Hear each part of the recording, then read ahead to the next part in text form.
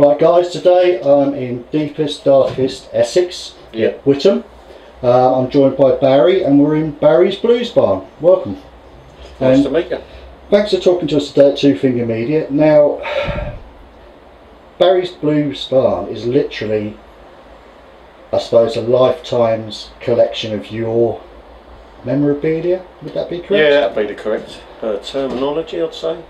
And art. I've got some wonderful friends that are artists, and not in the sense of they sell art, they just are good at art, and they've done me some wonderful stuff. So yeah, it's quite nice. And basically got told by the wife, get it out of the house, so I had to build somewhere to put it.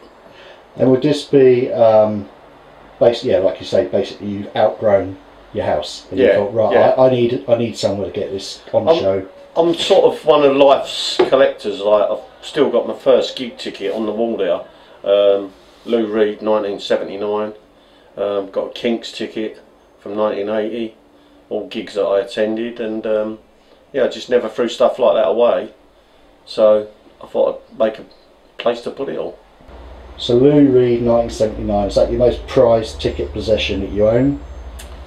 Or no, is there more recent ones? There's some pretty good ones. I mean, I've got the Specials 30th anniversary tour, which makes me feel old. I've got one that the two remaining members of the Doors done a gig in Italy a few years back, Ray Manzarek, and I was out there for that, so that's pretty special. Yeah, it's just, I think some of the better stuff is what I get by artists I see recently, like mostly independent artists. They sign posters and send them to me, or I've got them from their gigs and they sign them for me. So it's personal stuff, yeah, which you can't buy a lot of the time. No, that's it. Like, I've got some great things down here from Lucy's Earrings, which she calls me Bazza B, so she'll sign it to Barry B and Bazza B and stuff like that. So it must be nice. I mean, we had a quick chat earlier, and you were saying this all started on a whim. You thought you'd contact somebody, Jack, for a start, because you'd seen him do an acoustic set. Yeah, I'd seen him playing acoustic sets, and I just run the idea past him if he would come and play a gig at my barn, and he said yes, and it was so well liked and people really enjoyed it that I thought, yeah, I could do that more often. So that's where it went. And how long ago was this now? This was in 2017. So a couple of years. The first gig. Because even coming to your place, this is literally your back garden with an oversized shed, but it looks fantastic. Thank you. Yeah, it's just like I say, it was a bit of a selfish indulgence to build somewhere like this, and because I'm always going to gigs. To have a gig come to me was a great option. When I weighed up, say, the cost of train fare, Hotels, cost of food, yeah, staying in a hotel, drink, and I put past most of the acts about a sort of budget I could, like, basically pay, and most of them, well, all of them said yes so far, so all good. So you were also saying that you quiet for the rest of this year at the moment. You're off on holiday to Spain. Yeah. Are you looking to ramp it up next year, or are you just going to keep it the same, sort of calm and relaxed? And yeah, the thing with being on a council estate is you don't want like a massive four-piece band rocking out till sort of 10 o'clock at night. Well, you might do, but yeah, I'd love to, yeah, but it might get a bit more attention from the local council or whatever. But yeah, the thing is, not being so big, I sort of want to be fair weather gigs, because I've got stuff to put out, like canopy outside, and if it's freezing cold and there's only a few, we can put the radiator on, which is nice, and it stays warm in here. But yeah, I'm sort of a fair weather gig guy, and because of the budget and having everyday bills, I tend to stick to one a month. It must be nice, though, from a personal point of view, that you can, when you get that yes back, where you've asked somebody, it must be that really warm fuzzy feeling. Oh God, yeah, it's a massive rush for me, because they're coming to my house. Yeah, I've been a music fan since I was a kid. I mean, I'm of an age where T-Rex was sort of like the first person I listened to, as a kid, and I remember having them records with a fly on. Like, so, yeah, and I've seen everyone virtually, from the Stones to Bowie, Roxy Music. You've seen the bands when they were good. Yeah, so to have the bands that I love now, which is more up close and personal, to come here and play is, yeah, that's a massive buzz. Massive. I mean, at the moment, or the last couple of years, certainly, there's been a massive upturn in this. Well, I hate to say genre because it's not. It's more than that. But this bluesy based, rock based, yeah, community. There's a lot of new artists that are coming through, or older artists that are now coming through to the mainstream public. Like today, you've got Jack Hutchinson coming here to shoot his latest video for his upcoming album, which I know you've had a listen to, and it's phenomenal. Yeah, yeah. And if that doesn't hit the heights, then I don't know what ever will. No, that's what it is for me. Is at the moment, all my favourite artists are not massively well known. They're not like, you're not talking like Ed Sheeran's and Beyonce and stuff like that. That's the mainstream. That's October. Yeah, yeah. I prefer, like I say, I prefer the blues rock genre, and I just love the stuff that's being put out there that these guys are doing, and yeah, I love it. So to have them come here is the best feeling ever. Because you had Aaron and that last Aaron Gardner, didn't you? Yeah, Aaron Gardner and Mickey Pearson, or Mikey as he likes to be called, sorry. I've had Dave Ferrer, I've had Benjamin Basford. Benjamin Basford actually wants to record a live album here, like, which is a massive buzz. Must have quite cool acoustics to. Yeah, that's what all the people that have played here have said. Well, the best compliment I get from everyone that's played here is they've all say they want to come back. So can't ask them more than that. Yeah. So yeah. So being in a council estate or an area like this, and I mean you are surrounded literally all sides. How do the neighbours cope with music? The be all and end of it is it's acoustic, so it's not too bad. There is issues with my neighbours where one side have moved in, it's a rented property, they moved 4 dogs in the back garden, and they was barking every night, all hours of the night, waking everyone up. Nothing's been done about it, so I've waited for someone to knock on my door and complain. Then I can tell them exactly what I think of them, and basically put a flea in their ear.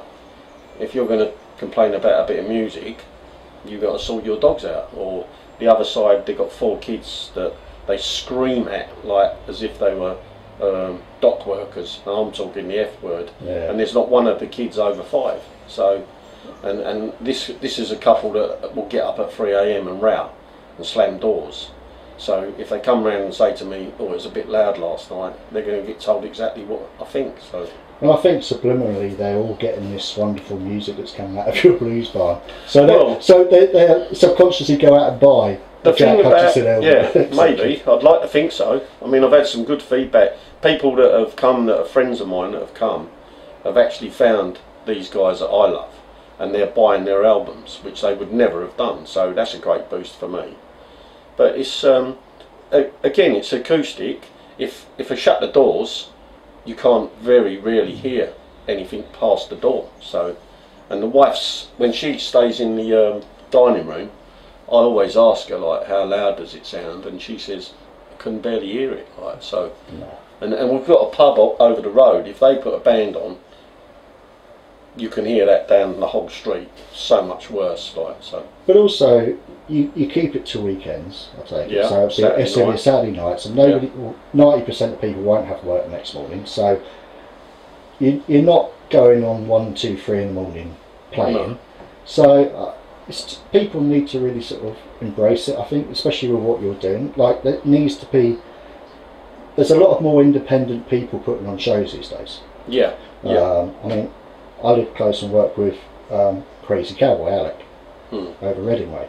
You know, I do a lot of stuff with him, and again, he's trying to smash the system his way, so you don't get the corporate side, you don't get the special treatment if you pay loads and loads of money and all this stuff. Just try and keep everything on an even keel and keep bands available to the public, I suppose, like they used to be. When you used to queue up outside the back of a venue before a show or whatever and wait to sign something. I think a while ago it was what sort of sunk home to me was I was going to see the big bands like the Stones, and my some of my pet hates are you're going to watch a band you love on a video screen. Well, I might as well just get a DVD out and watch them on that. Because unless you pay £1,500, you're going to be 30 yeah, you're metres going to be back a from while front. back. And my biggest pet hate, which everyone that knows me knows, is I cannot stand people talking while an artist is trying to perform. So when they come here, the first and cardinal rule is no talking while the artists. It's disrespectful. Yeah. So I never understand people that pay for a ticket to go and see a band and then talk all the way through the said gig. We had this a few years ago. I mean, I used to do a lot of stuff with Cadillac Free. I don't know if you know the guys. Yeah, I know Cadillac. Right. Well, they brought Whiskey Myers over for the first time a few years ago. And the first gig they played was in Leeds at the Wardrobe. Right. Now, in the States, drinking is first, music is secondary. Majority of the gigs, people go for to lash it up and like you say, talking. They're talking most of the time through, and the music is kind of in the background. Whereas over here, it's the opposite way. We go for the music, and drinking is kind of part of that. Yeah.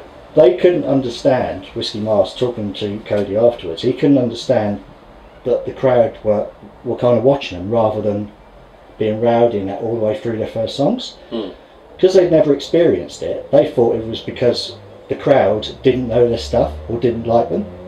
Until I explained to him, no, we wait until the end of the song, then you'll get like rapturous applause, and he sort of took it on board. Even at Norwich, he played Seven Nation Army by the White Stripes because he thought people might know it, as opposed to their stuff. But he's got his head around it now. But I think it's Americanisms compared to the UK side. I mean, it's a fine line. You go. It depends on where you go. Like if you go to London, the Ain't Nothing But the Blues Bar, you can have some fantastic artists on there. But people are coming in there straight from work, and they're chatting about their day and stuff like that. And so you're going to get talkers in places like that, and pubs. People go in pubs and the band's on, and they'll talk while the band's on. But my hate is that if you've got Broadstairs Blues Bash, for instance, the whole place, the whole town is generated around the music. So everyone that's there is basically going to see the music, but you still hear people talking, and I just can't understand. I mean, obviously you had Matt Long here recently, and when he's playing Catfish, one of the songs he does a really quietly, doesn't he? Where he literally turns the volume off and he's picking just on the stage. And you just waiting for someone to rab it. They could be 100 yards away, but you'd still hear him because it's so quiet. Well, one of the best gigs I went to was I see Joe Harmon at the Jazz Cafe, and there was a couple there talking, and I was literally, people to tell you that know me, I was preparing myself to throw a few fucks into them, and literally as she done Fragile, I think, and it got so quiet, everybody, I mean even this couple, everybody stopped talking, and you could have heard a pin drop, and I don't think I've ever experienced that. The hair stand. So that's. I mean, I've got signs in my blues barn. Basically, if you talk whilst the artist is performing, then you'll get told to fuck off because you need t-shirts made. Yeah. With that back. To me, it's about if you buy an album. If I buy an album of an artist, whether it's the Rolling Stones or Jack Hutchinson or Sophie Reed, I want to listen to the music. I don't want to put the album on and then talk to my wife about our day. I'll put the album on and listen to it. So why can't people grasp the fact that if you're going to see a gig, you're there to listen to the music, not talking about what mortgage deal you can get, or which recently happened when I went to see Roscoe Levy and Marcus Bonafanti. A guy enthusiastic about the gig before it started, then started talking to a woman about his mortgage rates while they was performing an acoustic set. And when I asked him to be politely, which makes a change for me, I asked him politely to be quiet, he basically said, no, I'm talking. So I said, it's Broadstairs, there must be 100 pubs in Broadstairs you could go to and talk about your mortgage. but you choose to come to one where there's an acoustic act on. That's disrespectful to the artist. That says masses about you, not about like the guys. So. And I hope your mortgage rate goes up. Yeah. Hope you added that. Yeah. No, he eventually got told to fuck off. So. Which is quite right too. I mean, it's the same thing when you get support bands on, because obviously people like Jack and that do a lot of support slots as well for bigger artists. And there's so much disrespect for the support bands, whereas that's a lot of the time some of the best times to see these up and coming artists and bands is when you go and see a set like that and they win you over. They've done their job and you've gone, fuck, that's so cool. And then you check the guys out. I saw a prime example of that was I went to see Young Rebel set the Borderline, and the band that was on before them was Broken Hands. Yeah. And they completely blew me away. They was rock and roll personified. Yeah. They done a 45-minute set and literally my jaw dropped. So yeah, I love to see a support act. And I like it when the main act takes the time to come out, even if it's just to watch one song. Yeah, I mean, it shows respect. What I do find though, and I'm probably going to get a lot of stick for this, a lot of musicians are as bad as some of the public about talking through other people's set. I had a prime example last week. I went to Norwich to watch a guy called Tom Malowski, and there was a group of young guys that performed about 3 sets before, and they was the loudest out of all the people in the audience while Tom was trying to perform. And it just amazes me that you think, well, you'd probably want people to be quiet while you was performing, so why don't you take that when you're in the crowd? Probably because they're young, been drinking after their set. Could be. Yeah, like you say, they'll learn. They'll learn one way or another because people will tell them. So that's the good thing. The community seems very strong in keeping the ethos of what you're trying to build. You know? There's a, like you said earlier, there's some good underground gigs being put on in a minute. There's a guy called Alan Bates up in Fleet, and he's got the same sort of idea as me. He puts gigs on. You've got a guy called Richard Dunning, Tuesday Night Music Club. They put gigs on, and they're putting signs out and emphasising to the people: don't come to a gig and talk. Come to a gig and watch the band. We've got people down my way now. There's a couple of sprung up. Harlington and Fleet is a great venue. And also the Echo Hotel Music Club run by Verge. And I know Verge. Yeah. Well, that's 2 venues within 20 minutes of me that have got the structure to put on some amazing acts, and they have done already. So it's there, you know. I've got Penny who runs Penny Lee, who does the Haven Club in Oxford, London. I mean, she's had some fantastic people. She had Ben Paul down there, she has Sari Shaw, all these amazing artists. You know, I think Skinny Molly are there in October or November. And again, but it's her, like Alec and Redding, you know, they're doing it off their own backs like you are. Yeah. And it's great. And people need to support it rather than go, well, yeah, but you're not corporate, we're not going to get the same experience. You're going to get 10 times more of an experience because you're up close and personal. You could even hear the sound check because you're there. We had, like last night with Aaron and Mike, bum notes are being played sometimes, but that's all part of it to me. It's natural. I don't want echo machines and enhancers and all stuff like that. I want pure music. You want it to be real as well. Yeah. So I'm happy with. I'm happy to have like the bum notes, and I'm happy to have just basically, like you say, real music being played. We had Chris Barris a couple of years, well, not this year at Rambling Man, but the year before. He played an acoustic set, and all on the Watchtower. He forgot the words twice, but not one note was missed. But it's just funny as hell.